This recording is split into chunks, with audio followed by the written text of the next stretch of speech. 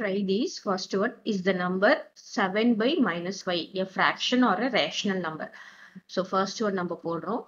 First fraction க்கு என்ன criteria அப்படின்னு பார்த்தோம்னா, fraction னா எப்படி இருக்கணும்? It should have a numerator.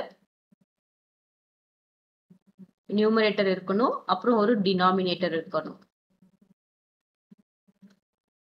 அதுதான் fraction. இப்போ நமக்கு 7 by minus 5. 7 by minus 5 numerator இருக்கு, denominator இருக்கு. Yes, it is a fraction. ஓகேவா? Next, rational number. Rational numberக்கு நம்ம என்ன பண்ணணும் அப்படின்னு பார்த்தீங்கன்னா, rational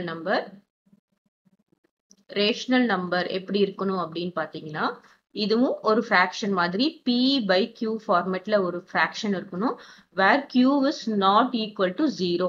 இங்க பாசிட்டிவ் நெகட்டிவ் எது வேணா இருக்கலாம், ஆனா Q வந்து 0வா மட்டும் இருக்கக்கூடாது. இப்ப பாத்தீங்கன்னா 7 by minus 5 இதுவும் P by Q formatல இருக்கு, in which minus 5 is not equal to 0. So this is a rational number also.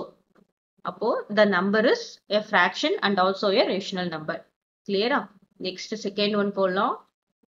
Write any 6 rational number of your choice. நம்ம ஒரு 6 rational numbers எழுதலாம். 2 by 3. 2 by 3 is a rational number where 3 is not equal to 0. 3 not equal to 0. அப்போ இது வந்து rational number. Next, 75. 75 by 1 நம்ம எப்படி எழுதலாம்? This is, it can be written as 75 by 1 எழுதலாமா? Where 1 is not equal to 0. அப்போ 75 is a rational number. Next, minus 3 by 7. இங்க வந்து பார்த்தீங்கன்னா இது P by Q formatல இருக்கு, where 7 is not equal to 0. So this is also a rational number. அப்புறம் என்ன எழுதலாம்? ஒரு 9 by 5. It is a rational number. Clear? அப்புறம் வேற என்ன எழுதலாம்? 1 by 6.